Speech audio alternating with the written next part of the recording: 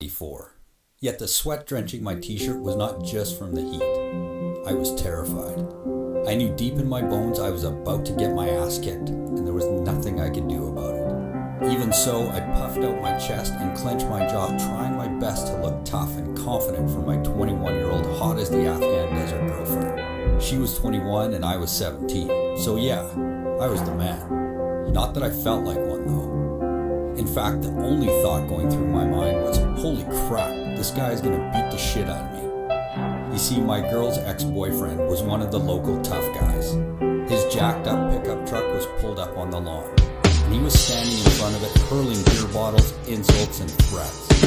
His speech was slurred, but he wasn't so drunk that I couldn't clearly make out his vivid promise and nearly piss myself in fear. Come on out here, boy. I'm gonna beat your ass and screw your girl. Get out here and face me. Can you imagine how I felt?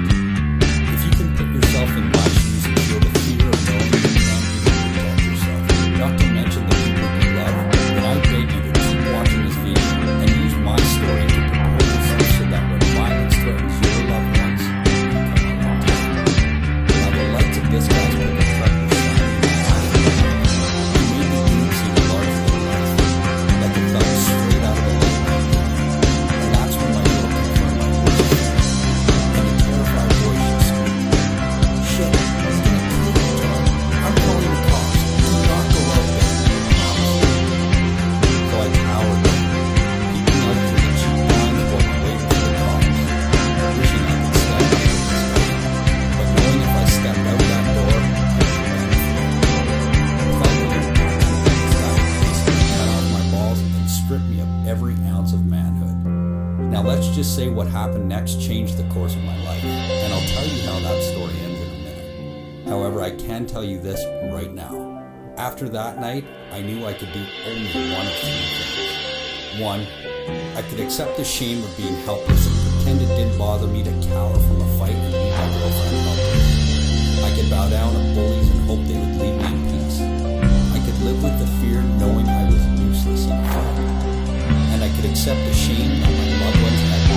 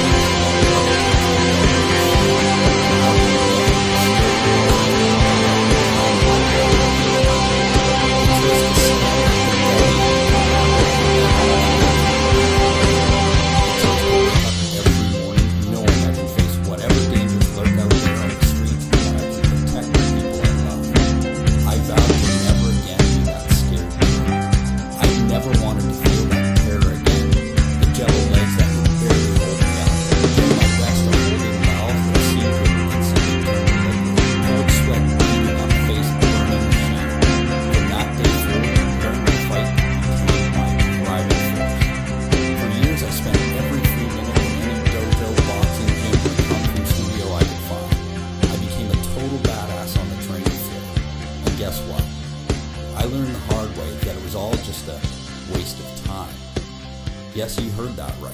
You see, after years of chasing down every secret fight technique I could get my hands on, I decided it was time to really test my skills. As crazy as it sounds, I forced myself to get into over 600 fights, keeping folks safe in the seediest and most dangerous bar in my hometown, which I'll tell you about in a minute. And then, working alongside some of the most elite military units in the world, I volunteered for every job that I thought would put me in harm's way. And I discovered a sad, sad truth.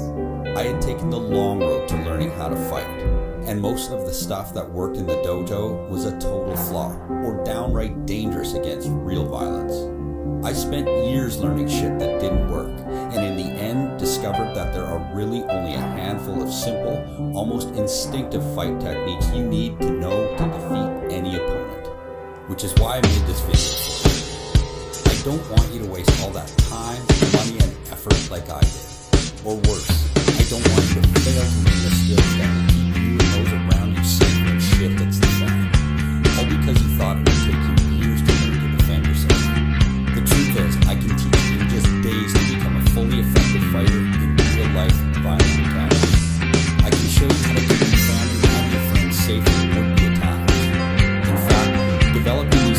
the way